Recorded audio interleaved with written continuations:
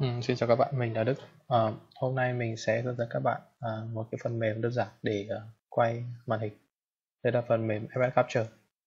Thì hôm sau mình sẽ giới thiệu cái phần mềm của thầy anh nói là Active Present sau. Nhưng hôm nay mình sẽ hướng dẫn bạn bằng phần mềm Fscapture.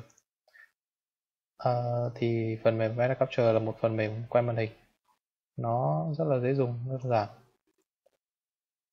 Các bạn sẽ tải file Fscapture ở trên dưới phần mô tả của video xuống, giải nén ra sẽ làm dùng được luôn. Bạn mở file Excel lên. Đây thì mình sẽ ấn vào đây, Screen Recorder là phần mềm quay video màn hình. Phần mềm này thì nó sẽ có ưu điểm đơn giản, dễ dùng, nhanh. Nhược điểm không thể chỉnh sửa video sau khi quay xong. Ở đây thì đây là Record Screen, là cái vùng mình quay thì thường là để sẽ full screen.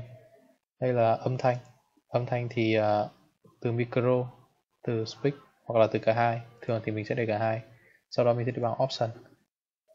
Vào option, đây là bảng video, đây là chất lượng video mình thì cứ để là 25 và best là tốt nhất. Đây là cái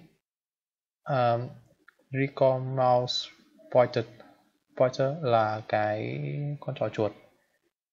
Cái đây là cái độ sáng, cái vùng sáng của con trỏ chuột, và cái này là cái vùng sáng, một cái ký hiệu khi mà mình click. Thì đây sẽ còn style là cycle tròn, hoặc là star là ngôi sao, mình sẽ để cỡ 5 thôi. Audio thì lúc nãy mình chỉnh rồi, hotkey thì cũng không quan trọng. Đây là cái tên video khi bạn lưu, và cái open containing folder là cái mở cái file lưu chứa video sau khi quay xong. Bạn ok và bạn bắt đầu record.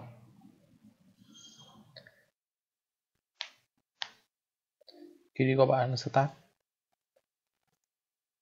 Khi mà cái biểu tượng này nhấp nháy màu đỏ thì mình đang quay. Sau đây mình sẽ thao tác một số cái thay đổi trên màn hình.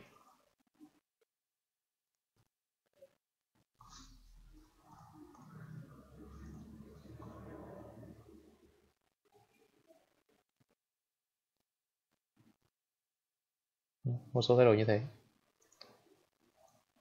Sau khi quay xong mình ấn chuột phải vào đây thì sẽ có resume là quay tiếp, save là lưu. Mình ấn save và đi code mình lưu tên là hướng dẫn sử dụng.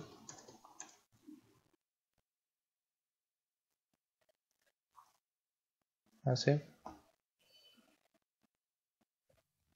Đây, video mình vừa quay đây. Cái biểu tượng này nhấp nháy màu đỏ thì mình đang quay.